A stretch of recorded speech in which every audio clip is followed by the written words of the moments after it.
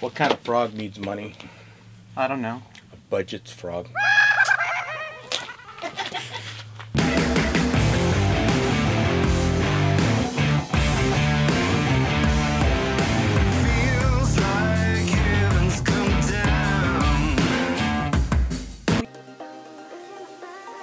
Deadly Tarantula Girl coming to you from 2022. The new year is a time for new ideas, so we're trying out some new things.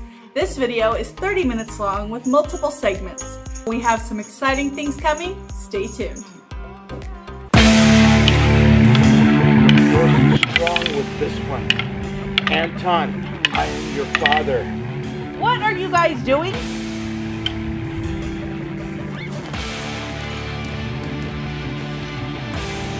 Cyclops man on the prowl. What are you doing? What do you mean?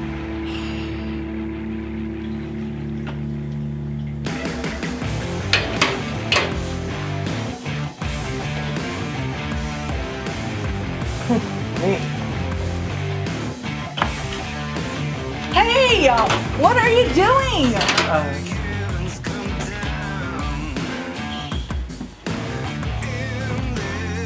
Even though we have a lot of fun, Midwest Tongs is where we get all of our supplies like the mini tongs, the standard hooks, the tub pullers, the field hook, the grabbers, the large python hook, and more. Check out MidwestTongs.com. Give that to me. And the most important piece, the life-saving device that we have actually used, the Venom Lock. Remember, no animals were harmed in the filming of this video, nor should any animals ever be harmed with Tongs.com equipment. This is Deadly Tarantula Girl coming to you on the first day of winter.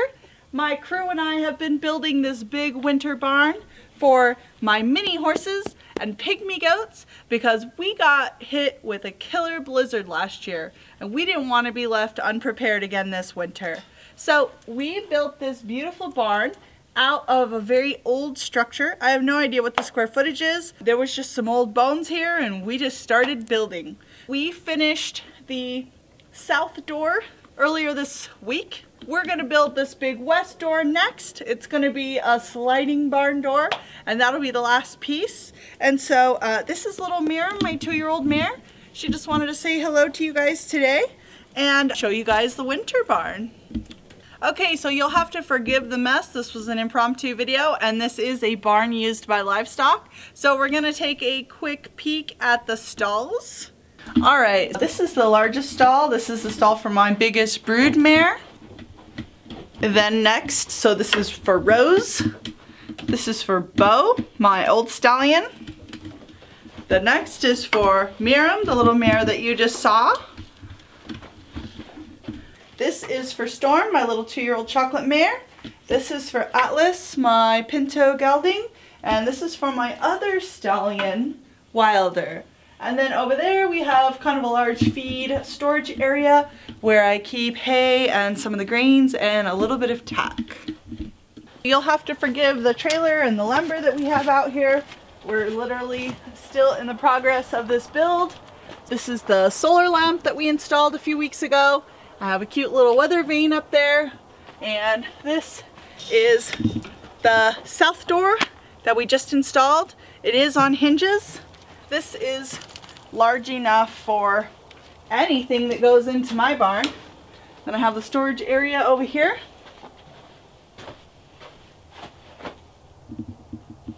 We got this done. We're putting the last door up before any major winter storms, which I feel really good about.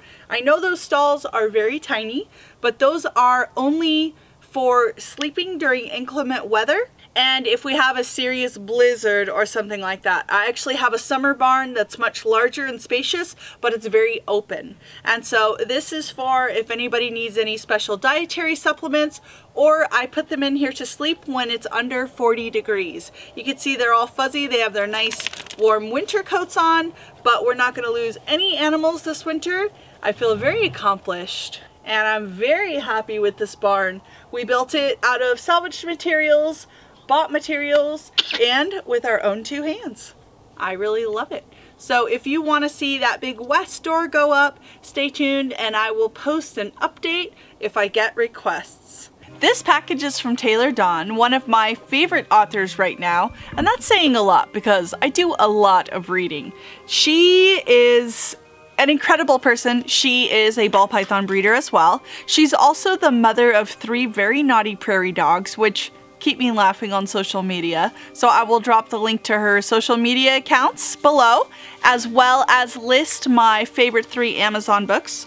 I have to apologize for how crazy overdue this was, but Taylor sent me her newest book that came out. She's working on a top secret project right now, as well as getting into, I don't know what you would call it, like paranormal investigation, which, okay, that's interesting. Speaking of which, I found this really strange, like, haunted mansion that I was thinking about going and visiting called Hill House in Texas, maybe before I go to the next NARBC. And so if you want to bunk up with me there, let me know. Maybe we can plan a trip. Alrighty, so here is the book. This is book 2 in the McLaughlin Brothers trilogy, and this book is called Tavish. And it is by my friend, a USA Today best-selling author. These books are pretty racy, which I enjoy. She has a very tasteful, eloquent way of kind of escalating these relationships and the dynamics in the story. Many of her books kind of are based on the enemies to lovers trope, which I really enjoy. She did send this to me autographed, which I love. These books will never be leaving my collection. They're amazing. She's by far my favorite author that is also in the exotic animal industry. All my love to Taylor Dawn. Can't wait to crack into this. I've decided to start adding some inspiration to my videos. That's kind of a New Year's resolution. So this was said by the famous Wayne Gretzky. You miss 100% of the shots that you don't take. Today, I'm going to be showing you one of my beautiful Poecilotheria metallica, also known as, well, a lot of things actually, but most commonly the Gooty Sapphire Ornamental Tarantula. It's a beautiful winter day, so I thought I would just snatch up this opportunity to show you what this animal looks like in natural light. It's not directly sunny here, but hopefully my cameras are still going to capture the beauty of this animal. Let's take a look. I have this lovely gal in one of the acrylic Zilla arboreal tanks, and it has been really awesome. We enjoy it. She recently molted, and so this is not going to be a long video.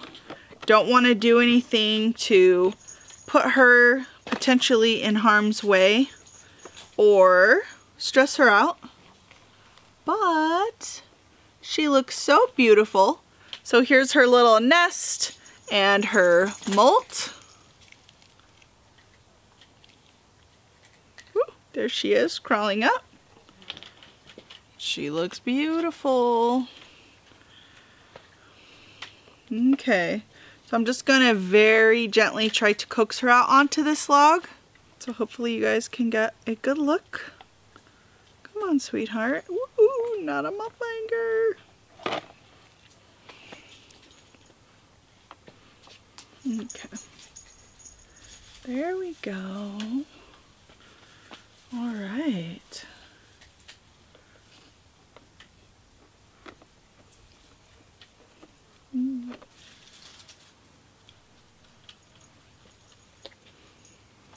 There we go. Come on up. Oh, there we go. All right. So I wanted to show her to you now because she has just molted again. And so her colors are going to look as bright and beautiful and dynamic as possible. This is the only species of Poecilotheria that has blue chromatophores, which makes it very unique because most of them are very earthy tones like mossy greens, browns, yellows, tans. And so they have the markings on the abdomen that most Poecilotheria share. Their personalities are similar, so they're arboreal. This is a tropical arboreal species, but they are very unique because they are blue. They do not develop discoloration until they get closer to maturity. And then once you have your males reach their ultimate molt, they often look much more dull, while the females look as bright and beautiful as possible. And you can see she's looking really good. So this is a relatively medium to fast growing species that grow to be about 6 to 8 inches. The lifespan of the males is about 5 years, and the lifespan of the females is more like 12 to 14 years. This one came from Rob from Ibn's Arachnids. We're Facebook friends, and he was just commenting and I was responding to him on the channel earlier today. So Rob, this video is for you. You were asking how the babies that I got from you were doing, and you can see this two-year-old female is looking quite fine.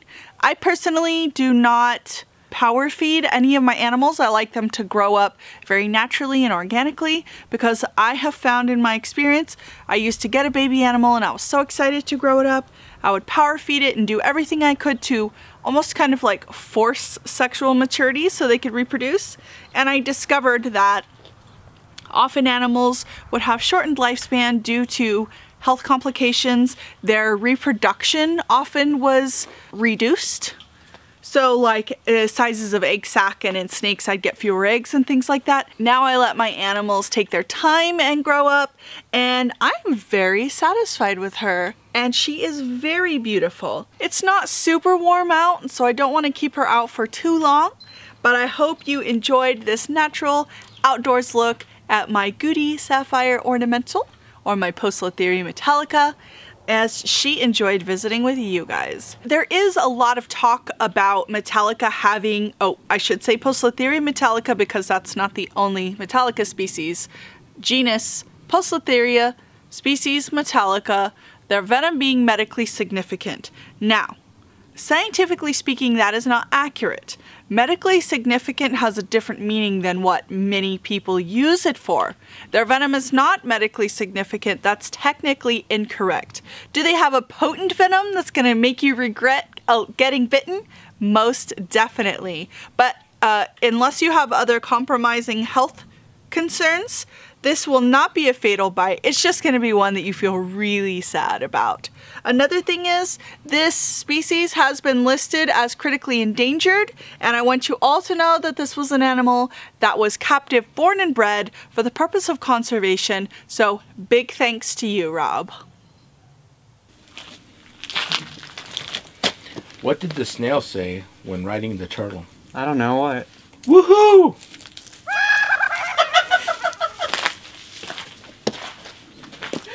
I hate this.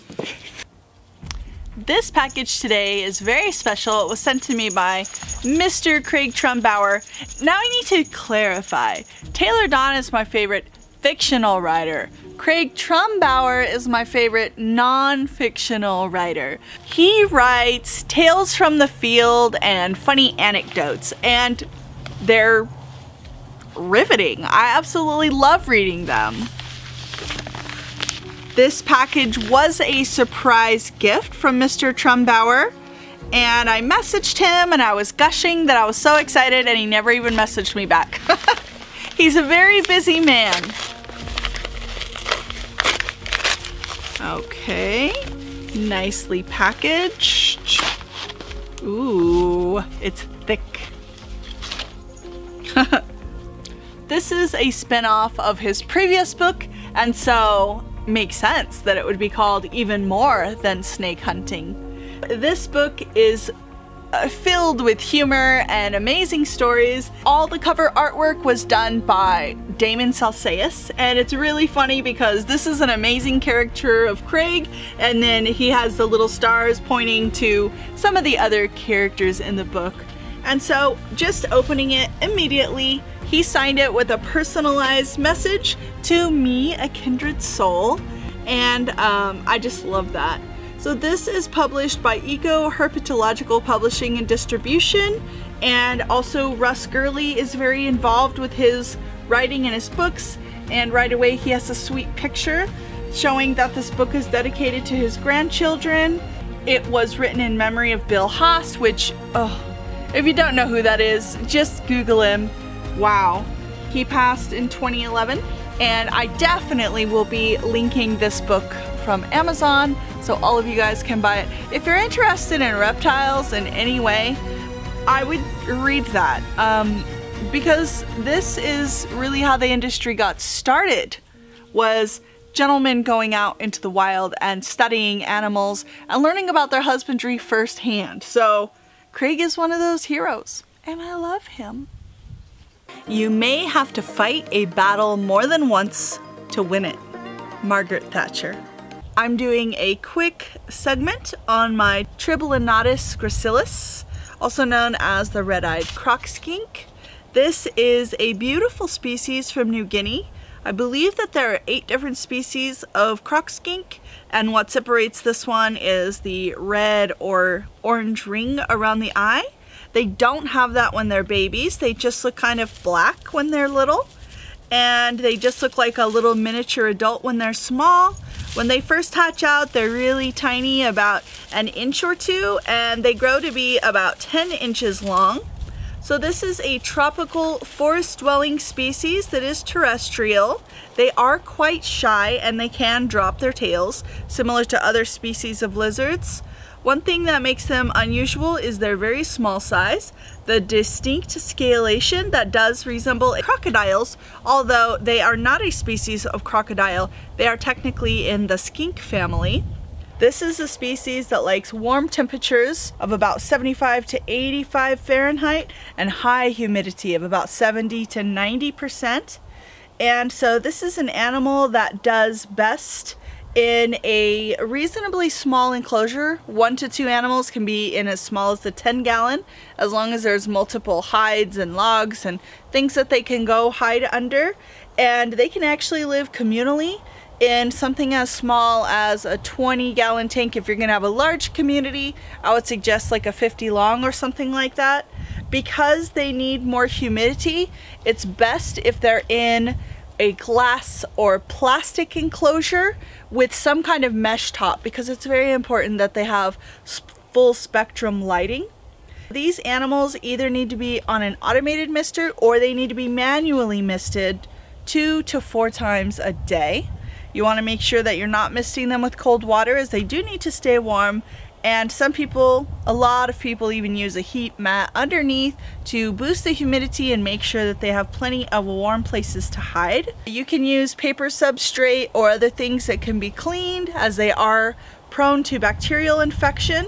But you can also set up a bioactive enclosure where you have other small animals eating the detritus. The females, oh, they are sexually dimorphic. They can vocalize very uniquely. They have a number of different sounds that they make, such as barking and things like that. That's very unique to the species.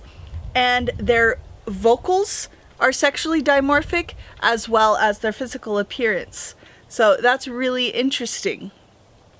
The females will lay 1 egg about every 60 days. You can pull it and incubate it yourself, or if you have a nice bioactive enclosure or she has a suitable place to lay, you can let her keep the eggs. Some people have a fully automated setup where they have a mating pair or 2, and the animals raise their own young, and only when there become too many members of offspring in the enclosure do they start branching out and either selling the babies or setting up new enclosures. This is a specimen that was bred and reproduced in captivity. This was not an animal that was taken out of the wild, and in fact, New Guinea does not allow the export of the species, although there are other countries that they can come from.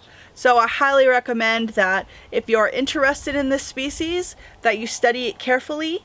They are, I would say, an intermediate level. So my very first red-eyed croc skink, which I've had my heart set on the species for a long time, came from Earl from Lone Star and Wren out of Lone Star Reptiles. And so that baby is the nearest and dearest to my heart, and I love that little one. I'm very excited to have an adult pair, and I'm hoping to reproduce them in 2022. This package came from Mr. David Jacques, who is a legend in his own right. This man was a mentor to some of my mentors, like Stu Tennyson. And these photographs, we've talked about a lot of stuff, but I suspect these photographs are about one of the first leading ladies in the industry. And so to me, these are treasures. And so I'm very excited about opening this package. And we will see what is inside. All right, so this is 2 copies of an old Chicago Herp Society bulletin. So this is a 2006 edition. These look like duplicates. Ooh, this one is signed. This one was signed by Mr. Jacques. And so he was the one that wrote Death from Snakebite, the intertwined histories of Grace Olive Wiley and Wesley H. Dickinson. Amazing. If you're not familiar with these printings, I save things like this because this is history in the making. Here she is. Original photographs. Well, these are obviously copies of original photographs of Grace Olive Wiley. Here is Grace handling some venomous beaded lizards, teaching some children. Here she is loving on a king cobra. Here she is after they were filming for Trade Winds. Here she is petting a rattlesnake with, it just says, an uncomfortable companion. Here she is with a Gila monster, and that's looks like a speckled rattlesnake, and she just has it comfortably intertwined around her neck. Grace was famous for being somewhat of a snake whisperer. And so here she is through the years with cobras and rattlesnakes.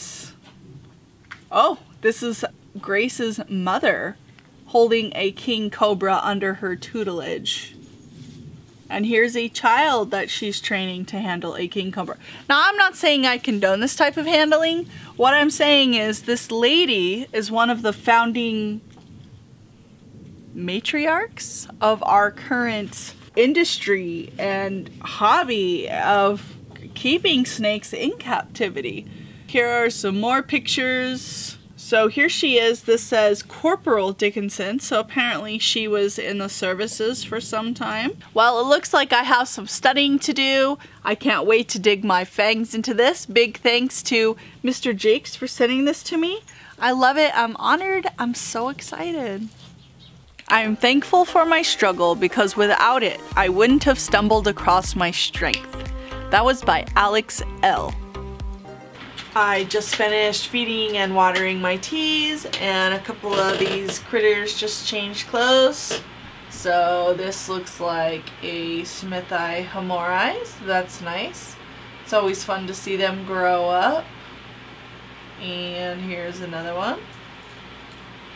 I wanted to show you one of these Smithii that just shed because, as you know, they look especially beautiful after a new shed.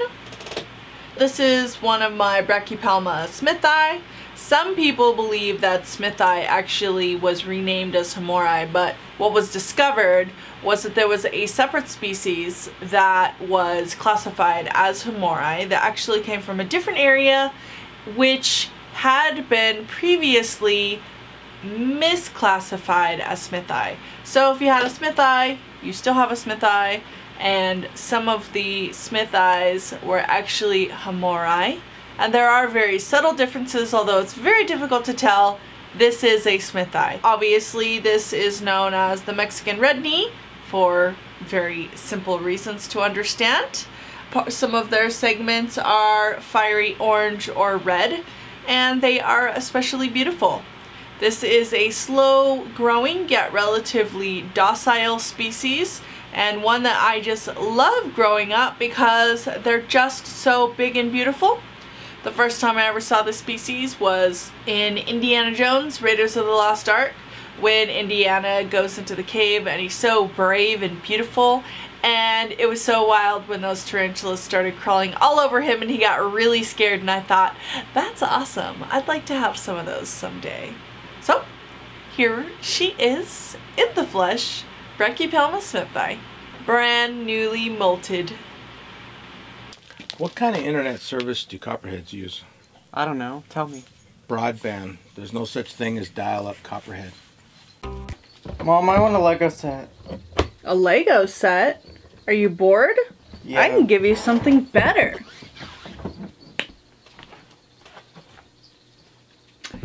This is like Legos for adults. Let's put this Zilla micro habitat together.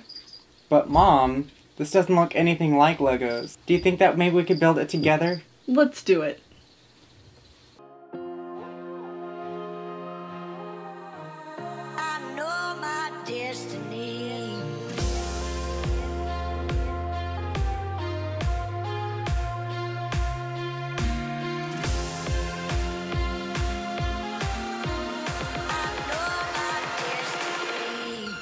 Now, wasn't that fun? Yes, I love you, Mommy. I love you too. Zilla. Fun for the whole family. What's the coldest type of reptile? I don't know, what? A blizzard. This is Crotalus lepidus lepidus, also known as the mottled rock rattlesnake. Like all rattlesnakes, they are a venomous viper. They do have a rattle on their tail. Here's a little fun fact about rattlesnakes. Some people believe that the buttons on their tail represent the number of years that they have been alive, but actually they get a new button each time they shed. However, you still cannot gauge a snake's age by how many buttons they have, because there are occasions in which they lose all or some of the buttons off of their tail and have to start over. This is a North American species that is found in some areas in New Mexico, Texas, and into Mexico. They are an animal that dwell in like caves or rock cuts, and if you are a person who likes to go out and find snakes in the wild, this is an animal that you will find in the rock cuts, and that's where in Texas specifically, when they build a highway, they like to pave a straight road. And so if there's a hill, they'll, I don't know, bulldoze, explode. Somehow they destroy the hill and build the road through it. So on the side of the road, there will be a straight cut of natural rocks. And the snakes will often hide out in there. Although not a dwarf or a pygmy species, this is a smaller rattlesnake, although that does not mean that they are not a dangerous animal. Notice I'm using my equipment. I'm using a hook from Midwest Tongs, and one of my other camera person is using my grabbers, which you can also use when you're filming, which is very convenient. That was a tip from Luby747, and I'll link his interview below. So one attribute of Crotalus lepidus lepidus, which is a subspecies of lepidus, that people really like is that they're fairly highly variable. They're called the mottled rock rattlesnake because they are speckled. Although some of them have banding rather than spots, some of them are very pink depending on the location that they came from. This is a captive born animal that is very old, that I've had in my collection for quite some time. This is a big, old, fat male, and one that I really love having in my collection. Of course, anytime I go out into the field, I make sure that I have my venom lock in my pack, and so I'll make sure to link all my tools in the description box below. When it is obvious that a goal cannot be reached, don't adjust the goal, adjust the action steps. Confucius. Who heard about the rat snake that was trying to sell jokes? I heard they were corny. This is Rukia, and she's my child. She's better behaved than most children, and you can crate her if she acts up. But I find that she loves to run and play, and really she gets a lot of exercise. She's a good dog, but she's a nervous Nelly. She was a rescue, and we really appreciate her having here. I think that she's lucky to have us, and we're lucky to have her. And we love her. She is a goober. And I bet if I sit you down, you're gonna run off to go play, huh? Gonna go play? She loves me. And now it's time for Deadly Fairy Fables. So this is a new segment we're going to do where I tell original tales from an English teacher, me. This is the original tale of how Lubricus got his stripes. Eons ago, the lions of the sub-Saharan savanna had orange and black stripes like the beautiful noble tiger. And Lubricus was just a sandy colored snake, and he kind of envied the lion's beautiful stripes. So back at this time, sub-Saharan Africa was a lush, beautiful jungle, and over time, the world began to change, and it turned into an arid savanna. Well, the lion and his pride began struggling to catch their prey because they could no longer blend in with their surroundings. And he noticed little Lubricus that was able to blend in with the beautiful landscape. And so one day the lion began boasting to Lubricus about his beautiful stripes and convinced Lubricus to trade, are you getting sleepy? His scales for his coat. And so, in the blink of an eye, a Spitalaps lubricus became the orange and black striped coral cobra, and the lion became the beautiful tawny brown lion that we know today. And the lion was able to successfully take care of his pride, and the lionesses were able to hunt and care for their prides, and poor little Lubricus had to become a semi-fossorial nocturnal hunter where he could hide his beautiful snakes from his prey. And I guess Cairo is now ready for bed, and that is the end of this tale. And don't worry, no animals were harmed in the telling of this tale.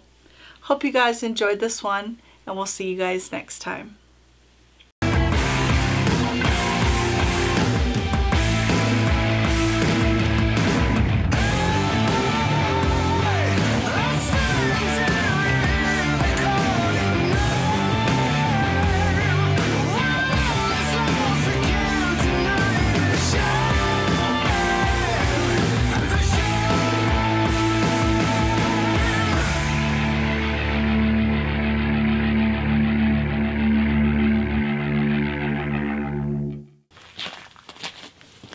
What do you call a reptile with magic powers? I don't know. A wizard. I'll leave now. Be sure to like, share, and subscribe, and as always, thank you so much for watching.